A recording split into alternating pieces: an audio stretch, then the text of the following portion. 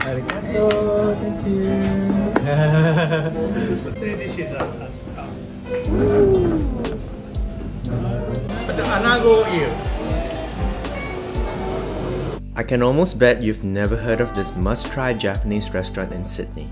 Besuto Omakase literally translates to best omakase, and spoiler alert, I think it lives up to its name. It is in my opinion one of, if not the best omakase experiences I've had in Sydney. In fact, I'm not the only one who thinks so.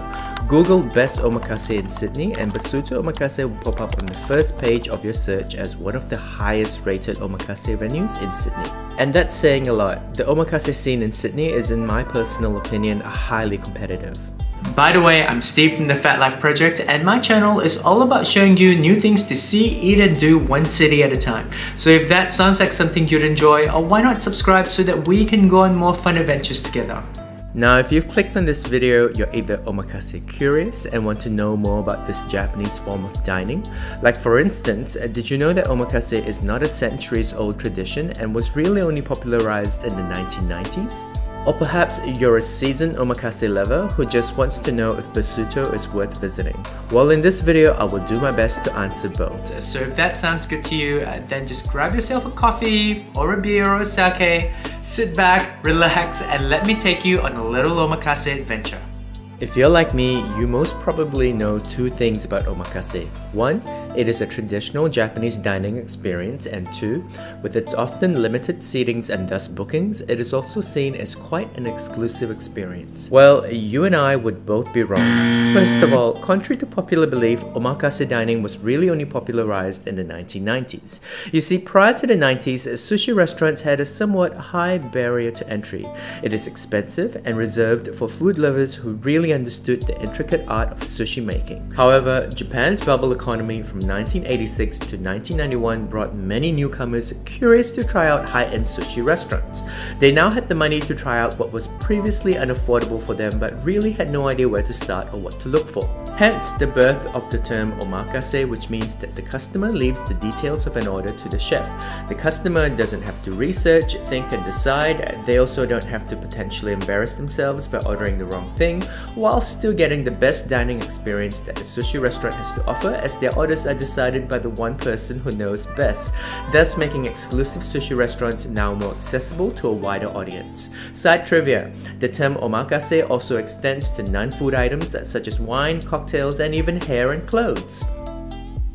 The restaurant is located along Loftus Lane. You enter into a small, super colorful entrance and go up to the dining level via a small manually operated lift before entering a peaceful Zen garden-like doorway into a beautiful restaurant space that honestly feel like I wasn't in Sydney for a hot second.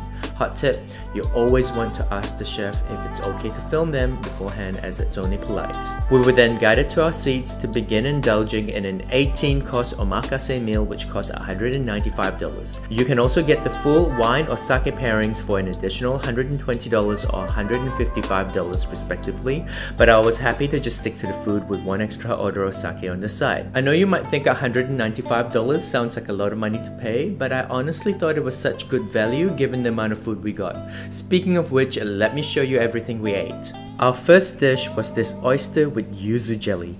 I know, it sounds like such a weird combination, but it worked so well. By the way, yuzu is going to be a recurring theme in today's menu. Next up, we were served some scallops, prawns, cucumbers, and some fish roe. The seafood was so darn fresh, and they finished off the dish with a tangy sauce that left you wanting more. We were then served a sashimi platter with fresh salmon and kingfish. But I have to say that this chawanmushi with crab meat, roe, and uni is my freaking favorite so far. You can tell by the fifth dish that the flavor profiles was changing slightly. We went from fresh raw seafood to this huge scallop lightly cooked in a warm broth. This was then followed by this abalone with sushi rice and a thickened abalone sauce over the top. Honestly, so darn good. I've had this next dish at many notable Japanese restaurants, so naturally my anticipation was sky high. I am not kidding when I say this miso marinated black cod was so well done. I savored each piece because I didn't want it to end. Speaking of not wanting it to end, those who know me will know I like my Wagyu, and I am officially declaring this as one of the best pieces of Wagyu I've ever had. My only complaint would be that the serving needed to be bigger. I need more of this. But all good things must come to an end, and it was now time for the sushi portion of the menu. We started with a tuna aburi, which reminded me of the tuna aburis I was obsessed with at the Tsukiji markets in Tokyo. This was then followed by a sayuri, salmon, prawn, and cod sushis. We then had a little break from the sushis with this delicious bowl of sake steamed clams.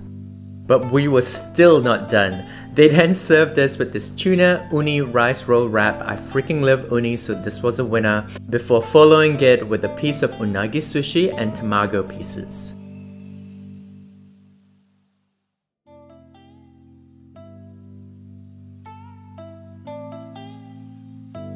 For dessert, we were served a rather unique sake ice cream. It was a light and refreshing way to finish off what was an amazing meal. As you can see from the dishes above, the chef doesn't just serve you food, they take you on a culinary journey. We went from fresh, unadulterated seafood to more intense cooked dishes to a selection of traditional sushi pieces before finishing off with a light palate cleanser. I mean, I can find no fault with this venue, and my only wish is that I found it sooner. I highly recommend it whether it's your first time or if you're a seasoned omakase goer. For the price and what you're getting, totally worth it. Another thing you should know is that a venue's omakase menu is ever changing, so don't expect the same identical menu when you do visit Besuto. I've included the booking link in my description box just in case this video has convinced you to visit Besuto Omakase. But before you go, if you found this video helpful, informative, entertaining in any way, shape or form and want to see more of me in your feed, I would really appreciate a like and subscribe, as it really helps my tiny little channel out. I also upload every weekend, so be sure to also turn on that bell notification so that you can be notified the moment new content goes up. I also have plenty of other Sydney-based content in the playlist that will appear at the end of this video and also over on my Instagram and TikTok. As always, I hope you have a fantastic day ahead, or you've had a fantastic day depending on when you watch this, and I will see you soon in the next video.